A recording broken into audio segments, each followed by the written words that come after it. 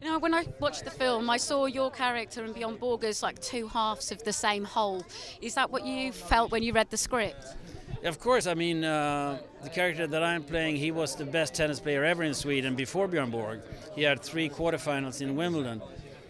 But like Mozart Salieri saw Mozart, he sees this guy that is much more than he could ever dream of becoming.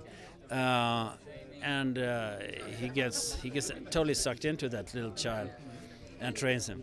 And your character, as you said, is an accomplished tennis player in his own right, but possibly not as publicly known. So did that free you up to be able to interpret him as you perceived him? Well, it was... I think he himself was just interested in the tennis at that time. I mean, he was famous enough in Sweden, but and he didn't care about the circus around it.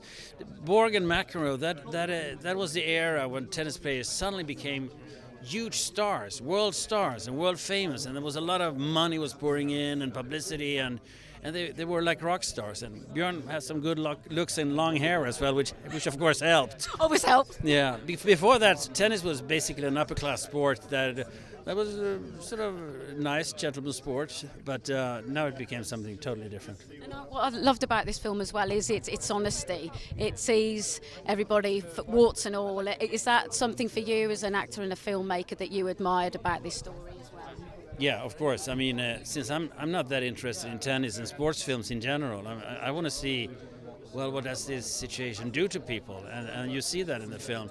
And even if it's not a totally flattering portrait of anybody, I mean, it's every character is full of contradictions. But Bjorn loved the film himself, which is really cool. That is really cool. Oh, it's so lovely to meet you. Nice. Take care. Take care.